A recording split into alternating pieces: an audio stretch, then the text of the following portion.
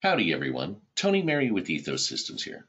Welcome to the next video in our hashtag Stop Me If You've Heard this series, where I'll be showing you how project personnel can leverage the pre-built dashboards in Sage 300 CRE to easily answer project financial questions themselves, without interrupting your day, each and every time.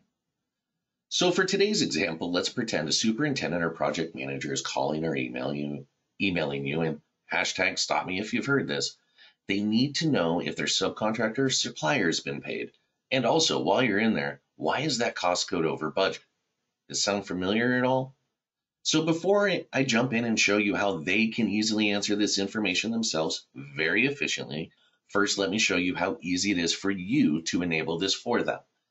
So first, what I'm going to ask you to do is hit the down arrow. And here where it says add a selected crystal report, go ahead and click that. And if it does not navigate you, it should navigate you similar to a path here. You'll see I have home pages. These are the samples I'm referring to. Pre-built dashboards for commercial construction, real estate developers, residential builders, and specialty construction. For the sake of today's presentation, I have selected a couple from the commercial construction. I have grabbed the one that says job cost detail summary. That is the job cost detail here. And I've grabbed the project manager overview. That is the one here. So do please take the time to review these and figure out which ones are most meaningful for your company, but those are the examples I have used today. So the next thing you're going to want to do is then save this as a configuration so every project manager can use this. So when they log in, they are logging into the job insights. So that will default, and now this is where I'll show you how they would use it. So they would log into Sage, they would be presented this screen and it would be blank, and they would hit job number, generate. So if they wanted to see this job number, they would hit job number and generate. It would provide this report, which is actually a series of reports that is current and up-to-date information. So let us go back to our example. If they wanted to know if a subcontractor or supplier has been paid and why is a cost code over budget.